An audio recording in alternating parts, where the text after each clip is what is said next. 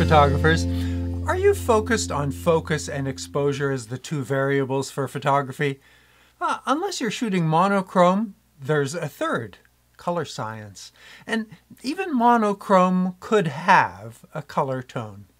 Color science sometimes seems like a dark art. Oh, sorry. Let me show you the what and how, so you can control the Fujifilm X-S10 to reproduce color accurately or to express your creative instincts.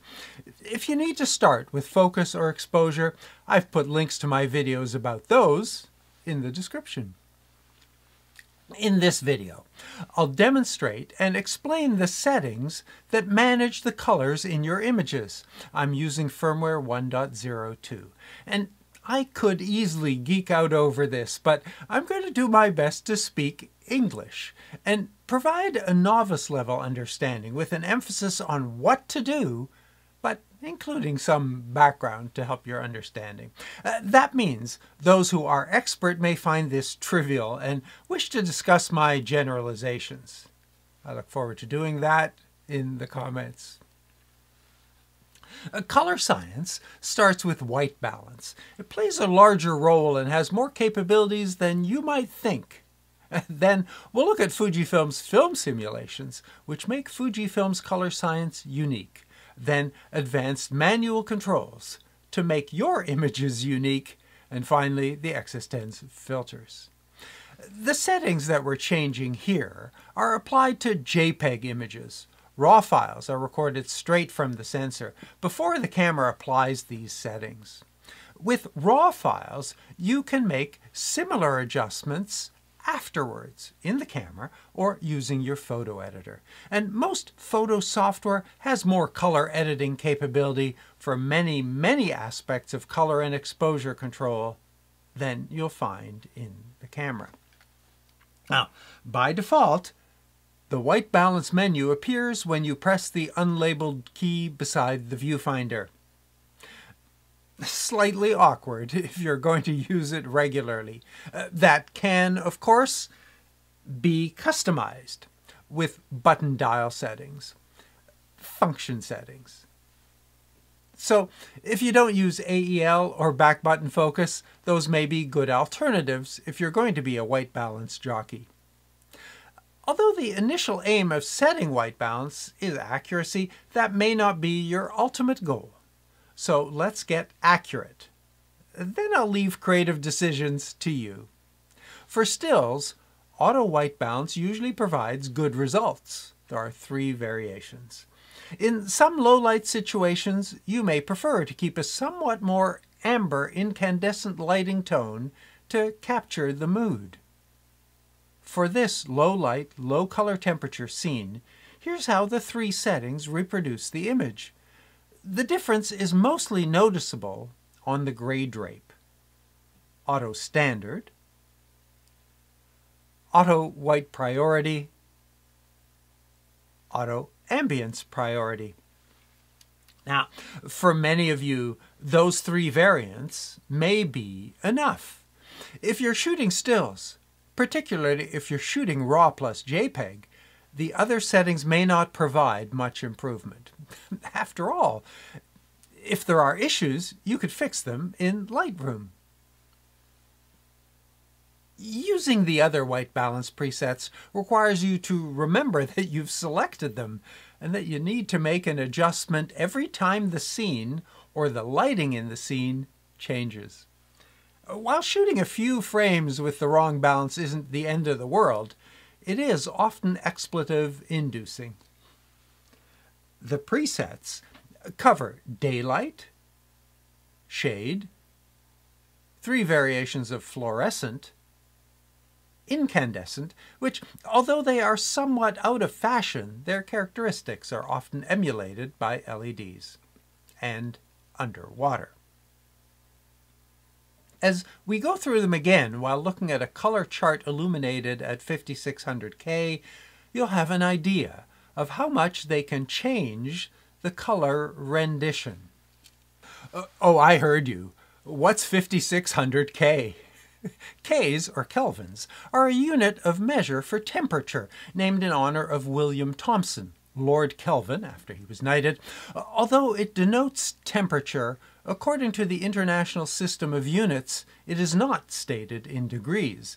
And it is also used to refer to the color temperature of objects. And at this point, the subject becomes highly technical, so back to practical. The sun measures 5,778 kelvins. We generally use about 5,600 K for sunlight. In general, higher temperatures are more blue, lower are more amber. There are more ways to measure the quality of a light source. Not all lighting fixtures provide the same color distribution spectrum as the sun. Incandescent, fluorescent, and LED lights may emphasize some colors at the expense of others. Changing the white balance won't fix those kinds of color casts. And most modern LED studio lighting fixtures can be adjusted to a range of K settings, so I set mine to 5600. And I'm using manual focus and exposure for this scene and the standard Provia film simulation. 5600K lighting means the daylight setting should be relatively neutral, and for the rest, shade, counterintuitively a higher K value than sunlight, makes things illuminated with daylight look a little amber. The three fluorescent settings provide their own color casts. Incandescent, well, at least the soft white ones are generally rated as 2700 to 3000K. That makes a sunlit scene look blue. Underwater is a unique environment. Colors filter out as you descend. Red goes first. I'd have gone underwater to show you, but you know, COVID.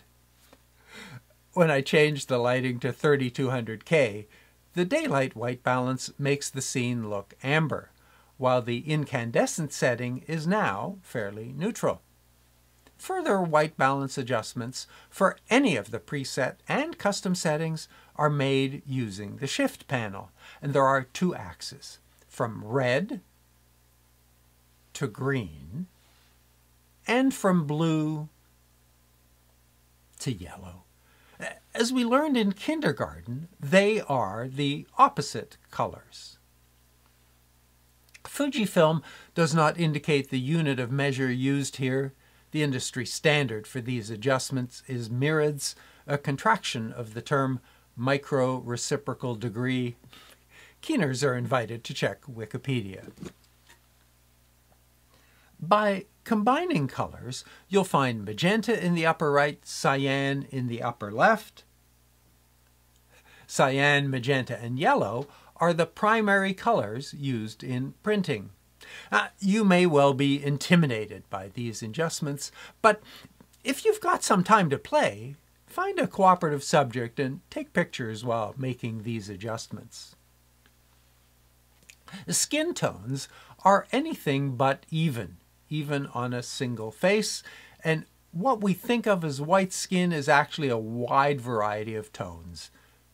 But you may have a preference. So if you've accepted the variation in different cameras as their color science, with these adjustments, you can make your own color science.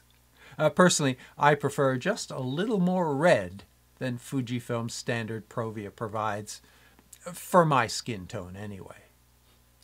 More film simulations in a minute. Lights back to 5600. For a greater range of color temperature accuracy, use the K settings. And first note, the X-S10's daylight setting isn't equivalent to 5600. It's more like the 5000K setting. The X-S10 provides greater control than most cameras and manufacturers, although not a wider range. K can be set from 10,000 to 2,500. Most cameras are limited to 100K increments. Here you can adjust to 10K increments. Now, if your light meter can measure color temperature to that level of accuracy, you're all set. Light meters, color meters actually, are expensive. If your budget is the X-S10, you likely don't own one. I don't either, no matter how many times I put it on my birthday wish list. So, an overkill here. However, you can eyeball your way to a setting that pleases you. But in the absence of a color meter, The X-S10 can capture a highly accurate custom white balance setting. There are 3 slots to save them. You'll need an 18% gray card. This is the back of my DSC Labs Chroma Selfie, but a sheet of white paper will do. Select the custom slot. Press right. Place the spot over the card or the card under the spot. Press the shutter, then OK to save. I wish Fujifilm would show the captured custom color temperature and shift adjustments as other manufacturers do. Now, again, you can make further shift adjustments as needed. Yes, in the back. Right. What color temperature is flash? Generally, daylight, say 5500K. Check the manual. It will say this Godox is rated at 5600K. Now, if you have a color chart or a gray card, and you intend to make color adjustments while you're editing your files, capture a reference image with the card before shooting. Then you'll have a neutral starting point for making further adjustments. Incidentally, 18% is the refractance value. It's a middle gray tone. So on histogram, it should appear at the midpoint. On a waveform, which is used as a video reference tool, about 55. Now, I don't often capture a custom white balance for stills, but I always do for video. Making white balance color adjustments while editing video, compensating for odd lighting, can be complex, as we can't record raw video with the X-S10, only compressed H.264. Now, the star of Fujifilm's color arsenal, film simulations. There are 12 different settings that are designed to emulate the color response of Fujifilm's analog film. And some films, like Acros, are still available. Add the 3 variants of the monochrome selections for a total of 18, as per Fujifilm's promotional materials. Press the Q key for background information and intention about each. But the best way to see what they're about is to scroll through, taking photos as you go. This is Provia, or Standard, Velvia, or Vivid, Astia, or Soft, and Classic Chrome, which was not a Fujifilm. 3 negative options, Pro, Standard, and Classic, all provide positive results. Eterna, a cinematic profile, and Eterna Bleach Bypass, high contrast and low saturation. Acros, with 3 color filter options, and Mono, also with 3 options. Last and least, Sepia. However, while that is an interesting parade, I'm not sure it's fair or useful.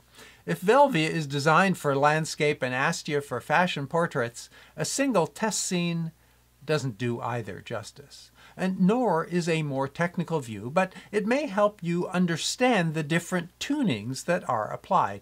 And this gets a little geeky. Feel free to skip ahead. Vectorscopes, this is the one in Final Cut, my video editor, guide engineers setting up pro video devices like cameras and videotape playback. The 6 color squares indicate the exact position for a pure and fully saturated color, clockwise from 9 o'clock yellow, red, magenta, blue, cyan, and green. These are the color bars output by the ATEM Mini, and they align perfectly with the Vectorscope. Those colors are also represented in this pocket Chroma Selfie chart, along with a grayscale step and 3 skin tone variants. This is the digital version of the chart that shows how an ideal photo of the chart should look. This is a properly exposed image taken with the X-S10, using a custom white balance and the standard Provia simulation. Magenta, yellow, and green are less saturated. Cyan has rotated about 10 degrees, and visually, the darker skin tone chip has become even darker. If you are striving for color accuracy, matching the digital version to the image using the tools in your photo processing software should provide excellent results. And by excellent, I mean accurate. However, as I said, accuracy may not be your or Fujifilm's goal. I can scroll through each of these simulations, but although they do show that some are more or less saturated than others, and that some have a color skew in one direction or another, overall I find little benefit in this technical analysis. The monochrome options have no Vectorscope display, and this technical analysis doesn't help me decide when one or other might be the appropriate choice. Mostly because I feel that your choice of film simulation is a creative decision, and it's quite dependent on the scene and your artistic intention. However, as it may be of interest to some of you, after the credits, you'll find 10 seconds of each simulation with the matching Vectorscope display. There is one Vectorscope detail, the line at about 11 o'clock, that represents the base red of skin tone. The blips along that line are the 3 skin tone chips. We may all have different skin tones, but the base color, our red blood, is the same. So if you're using a Vectorscope, that's an alignment detail worth noting. And one black and white secret, I find the sepia option to be a waste of space. Select black and white and then go back to the menu's mono color tint panel. This provides a greater range of options to add an overall color tint to a black and white image. Now, for color images, there's the Q menu control to increase or decrease the saturation. This is +4, the max, and -4, the min. Exposure does have an impact on color. There's an apparent saturation increase, particularly for brighter objects, as you lower the light level. The color chrome effect increases the tonal range for saturated reds, greens, and yellows. And bright blue skies are enhanced with the chrome effect blue setting. Watch the blue chip. Again, weak and strong. Tone curve settings also affect color reproduction. The D-range priority settings do too, particularly strong. If you have trouble choosing a film simulation, you can bracket 3 of them. Select your simulations in the camera menu, then select Film Sim Bracket from the Drive menu. With a single shutter release, 3 JPEG files are saved with different simulations. Brackets also available for white balance. Here, the selection is made on the Drive menu.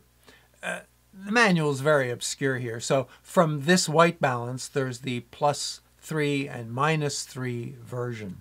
Using 5000K as the center point, 1 bracket's about 250K up and down, 2 brackets about 500K, with 3 about 800K difference between the shots.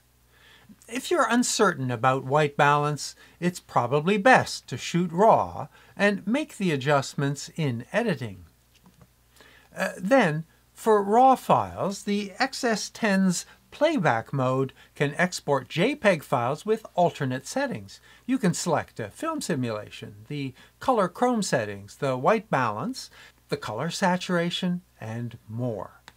Now, this is non-destructive, so you can output as many versions of a RAW file as you like. And there is, of course, one more thing. No, 2 more things. Scene modes and filters. The scene modes, set from the mode dial and selected from the camera menu, do make color adjustments. But if you thought selecting portrait locked you into Astia, nope, you're still free to select your own. Filters follow the same method. Again, here are samples to show you. In filter mode, film simulations are no longer available, and the left-hand dial selects the filter. Settings like miniature do more than just color. But mostly these are color effects, and they're limited. For example, there's no opportunity to make adjustments to the partial color selection. And strangely, these cannot be added using Playback RAW conversion. I'm pretty sure that's it. Please let me know in the comments what I overlooked. I do read and respond to all relevant questions and civil comments. Getting the right color. Understanding the X-S10's options takes practice. Understanding what it can do and how settings change your images will help you find and refine your creative vision, helping you to create images with impact. You can improve your skills by making lots of images with all of these settings. There's no right and there's no wrong. You won't break anything. So keep going until you drain your battery and fill up your card. Practice before you get to your daughter's first football game or your weekend in Paris. If you enjoy my videos, I'd be honored to have you as a subscriber. Just click the button below, or you could click the join button and become a member. Membership perks include a private email address where members are whitelisted so you can correspond directly with me. But subscribers need not worry. No content will be behind a paywall, and I will read and reply to your comments. Please choose the option that best suits your needs. Thanks for watching. Stay safe.